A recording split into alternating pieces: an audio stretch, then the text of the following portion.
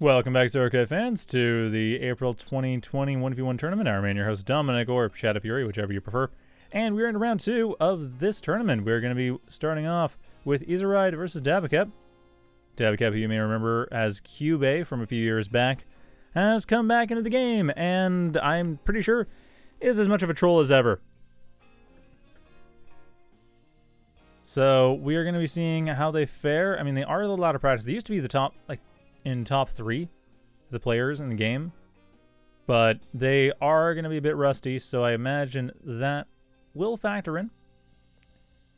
Anyhow, we are just getting started. We will be on random Crags, which, as the name suggests, is random. It is a randomly generated map where you have a random height map that is generated along the lines of being craggy. And it's pretty cool that way. I mean, you have usually a reasonably well-made map, honestly. This is probably the most finicky I've seen it build a map. They are also radially symmetric. That is another thing to point out.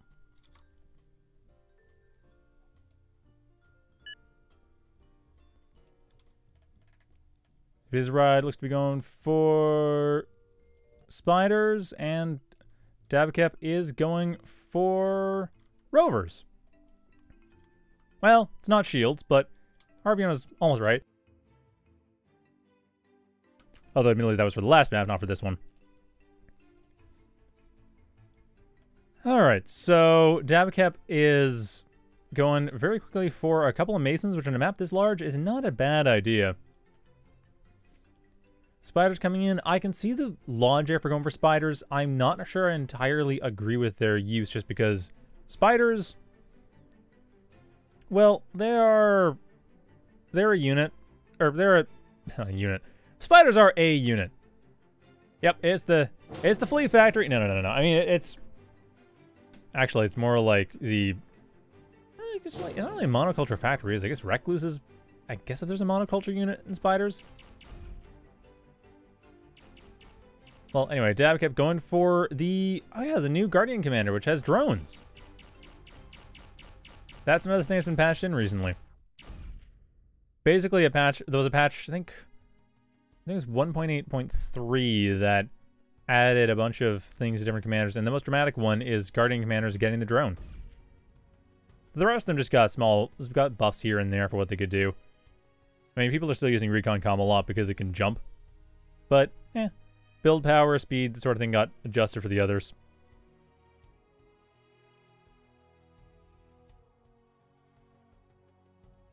So, with that, ddaboqepp able to defend from the fleas reasonably well, allowing them to expand quite quickly. Not have to worry too much about getting wrecked by errant fleas. Although, they might be getting a little overconfident. There are no plans for any kind of defensive structures near these outward, not even outward expansion. I mean, there's very close to the main base, but there's nothing. The drone is about it, and that drone's kind of out of position. In fact, I don't think that commander's close enough for radar. No, it's not! The commander is not close enough for radar. Has no idea. Still, there are scorches coming in, but this metal extractor is dead. Even with the extra health, that metal extractor is going to die. And izirayd, they're playing really sneaky. And again, ddaboqepp was Cube. ddaboqepp used to play everything very wonky and like the weirdest strategy ideas, always something new. It was really cool to watch. I just expect because they are a bit rusty, they might not be going for that. I mean, again, they are going for a bit of an atypical commander choice. But at this point, izirayd seems to be the one going for the sneakier plays. It's sneakier builds.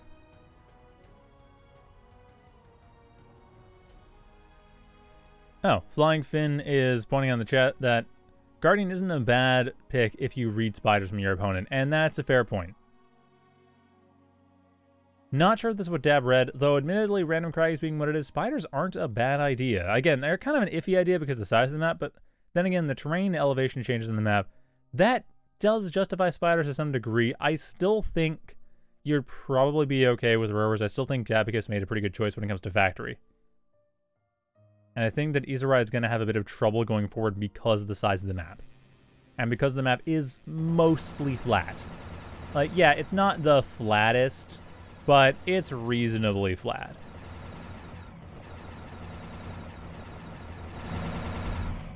So, ddaboqepp now managing to get quite a bit of harassment on izirayd, and there's not much nearby to stop it. And again, this Scorcher can get out of there as soon as it needs to, but it's not going to. Just barely. The redback kills it, and it was a little bit close to the metal extractor during the death, so the death explosion killed it as well. Same time, izirayd well prepared for these rovers coming along and not really managing to do all that much. But if ddaboqepp plays this well, I mean, the commander's dead, but Scorch is coming in here, dealing a bit of extra damage. ddaboqepp's commander really providing most of the hurt, while Scorch is coming into flank. izirayd forced to jump their commander away as the Scorchers start chasing it down, and they will be able to tear it to pieces. That jump is gone. izirayd loses their commander. ddaboqepp taking out the rest of the expansion, and wouldn't you know it, they have a constructor right here, and they've got thousands of metal worth of reclaim. Well, okay, maybe not thousands. Yeah, 1,000 metal worth of reclaim. That's still quite effective. And they have the Masons in the main base. They could start building up, setting up caretakers, or just... Yeah, there's the caretaker. Yes, they were just assist the factory directly. But no, ddaboqepp could be opting for caretakers instead. In return, izirayd coming around the top side of the map with Venom Redback, and it's going to have some success, be able to get rid of a couple metal extractors, get rid of a couple fencers. But those fencers are just not going to be dealt with quickly enough. izirayd wisely retreating rather than sacrificing those units for nothing. And at this point, is going to have to start making up for lost territory. I mean, ddaboqepp now has control over this +4 metal extractor. izirayd still having the +4 to the north, and no real threats to that are forthcoming. ddaboqepp, however, has claimed that southern +4 and has a reasonably strong economy leading up to it. So I don't see this being a major challenge. The problem, of course, is whether or not this Recluse Redback combo is going to be able to tear it apart, and I think it will. ddaboqepp right now only with their commander for defense. Upgrading the commander to add on... Or no, it's not upgrading. Sorry, that's just the drone build. That is not an upgrade at all. They're not upgrading their commander. Maybe they should have. One of the Redbacks, however, goes down. Fencers are on the way. Whether or not they're here in time is going to depend entirely on ddaboqepp's commander micro, which looks to be fine. They're managing... Actually, it's not really much micro. They just kind of walked away enough that the Recluse shots are more likely to miss, which they mostly did. But ddaboqepp isn't... Are they even going for defense? I don't think so. No, ddaboqepp going straight for offense. Trying to pressure izirayd to pull their forces back, and that is going to work. izirayd choosing to retreat instead. ddaboqepp, however, does lose that metal extractor.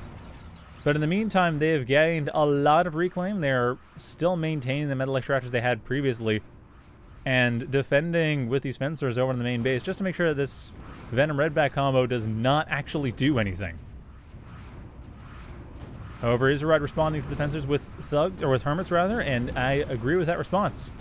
That is a smart response. Just tanks out those fencers and allows everything else to get in.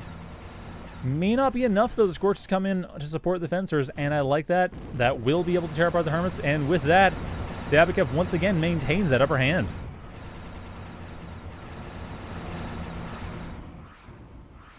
So, ddaboqepp, they have 37 metal per second, 27 without reclaim, compared to izirayd 17.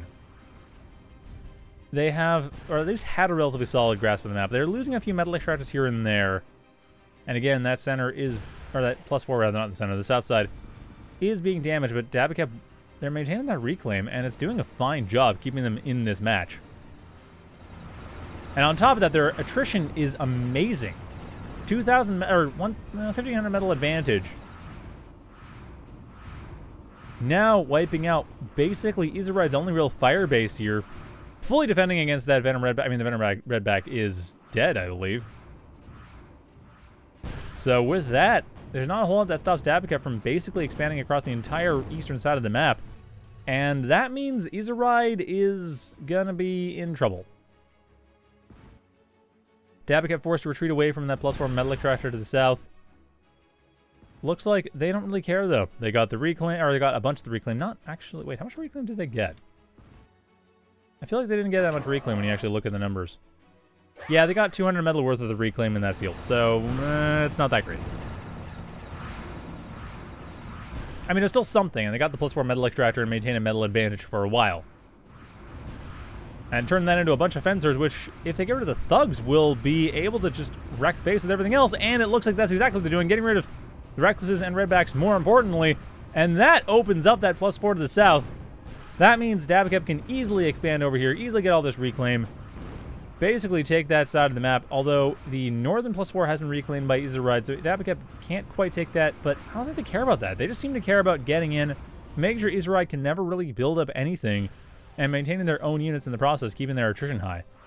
Because again, 2,000 metal advantage on units alone, on top of the fact that ddaboqepp has had consistently a metal production or metal advantage, and a production advantage on account of, you know, using all the metal they have, not accessing. So it's really a matter of time, and ddaboqepp, I think this is the time. And so does ddaboqepp, it looks like. Fencers coming into the main base, only a couple of hermits ready to deal with them. The redbacks are not the option of choice. Lee's going around the back, trying to find some weak point, able to get rid of one of the masons, or two of the masons actually, over to the north. So that opens up the north, but it's too little too late. izirayd doesn't have much to defend against this. We're going to get rid of the fencers, and they are going to be destroyed, but at great cost. Another redback goes down. One last fencer is up, but... okay, the fencers go down. ddaboqepp remains 2,000 metal ahead. They remain ahead when it comes to their economy overall. The only thing they haven't really done is rebuild a bunch of the metal extractors they had previously. But even then, they have the +4. They're getting some of the +2s that they had that were destroyed. They're getting rid of the fleas that are trying to harass, so that's no longer relevant. And these fencers have cut off any reinforcements over to the +4 to the north, so izirayd, they just have this one lotus. That is the only thing keeping that metal extractor to the north safe. And I don't expect that to last. So with ddaboqepp's pressure, izirayd is heavily on the back foot, and I do not see an easy way for them to get out of this. I mean, maybe mass flee against the fencer. That's the only thing I could really think of. That would work reasonably well, too. But I don't see mass flee coming out here. It's still mass hermit, which, again, not a bad choice. Hermits do a good job against the fencers as well. It's just, you get a critical mass, you get a couple scorchers. I mean, it's at this point, we're actually pretty close to a critical mass of fencers where, yeah, hermits deal with them, but at great cost. Because hermits, I mean, hermits are actually even more about expensive. I mean, 140 to 160. Actually, yeah, hermits are more expensive. So it's not even a cost-effective counter. And it looks like izirayd going to get there, and that's it. That is ddaboqepp taking the map. And Google Frog in the chat pointing out that this tends to be Cloaky Rover. And yeah, that's why I was surprised about spiders. I think there's a different random map that is more likely to produce a spider-friendly configuration, but random Crags is not it.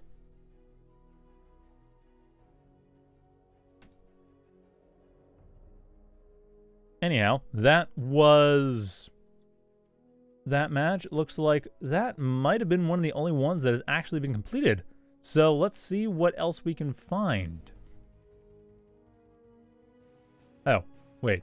No, just they haven't reported them yet. Oh no, 400 diamond point. Crags steel blue.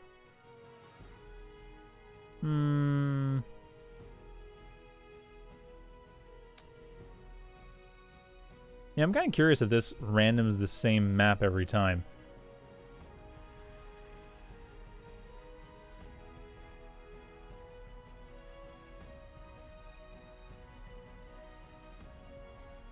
Well, at any rate, I want to see... I think... Pro-existent steel blue. That was my second pick before. So let's see what's going on with that.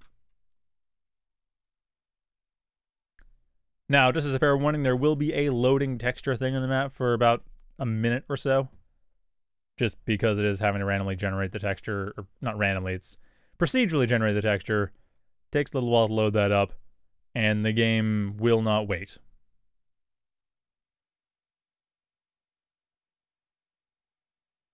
Yeah, I'm a little curious how good Exist is. I feel like they're quite strong, but their rating doesn't reflect that.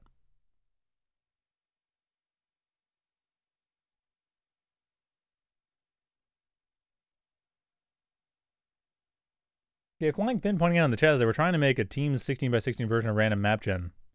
And couldn't make it interesting, which I find interesting. Because random map gen, like random Crags and whatever else, that often produces really cool maps. Like, it often produces maps that are actually pretty well balanced and fun to play on. And actually, at this point, speaking of well balanced, Steel Blue and Pro Exist already started their match. 5 minutes in, not actually managing to really get an advantage one way or the other. Looks like we have Cloaky coming in for Exist and Steel Blue going for Cloaky as well. A lot of glaives along the side of the map. Exist managing to wipe out a lot of Steel Blue's economy, and this could completely turn this around. Steel Blue, how are you managing? Going around the back, trying to get some Reavers around the back, not managing to do all that much. Getting some damage in, getting a lot of them destroyed by Locusts. Same time over to the western side of the map, we do have Locusts being torn apart by Ronin, and Steel Blue able to use that to get themselves back into this match, but Exist with a massive advantage when it comes to their economy. Steel Blue holding hard to take the center, and actually this is, rather coincidentally, this is a configuration that would be quite helpful for spiders. As you can see, a lot of sheer cliffs over the center of the map, and quite a few sheer cliffs across the map. So hey, it's a configuration that works well for spiders. Both players are playing Cloaky. So, yeah. Very pretty, though, actually. That worked. This looks really nice. I like this particular configuration. It might be a little bit steep in the center, but man, it looks really cool. Anyhow, Exist, most of their economy from before was reclaimed. So at this point, static economy-wise, the players are relatively close to even. We have Imps coming along here, getting ready, and I don't know if Exist saw them, and no, they did not, but splash damage off the metal extractor does reveal the Imp. Nice micro from nice micro from Steel Blue to get that Imp out of the way. Unfortunately, one of the other Imps was triggered by an errant Ronin missile, or errant Ronin rocket. So that is going to be it. Steel Blue throws in the towel, realizing they cannot get rid of this force with the use of Imps. And that is going to be it for this game. But not it for me looking at the map, because this looks cool. Oops. Not that so much. That looks like a bug. But this looks really cool. I just like how this is set up with the big hill in the middle. Yeah. That's a cool hill. Let's get a good look at that. Oh, Exist had gone for a missile silo too.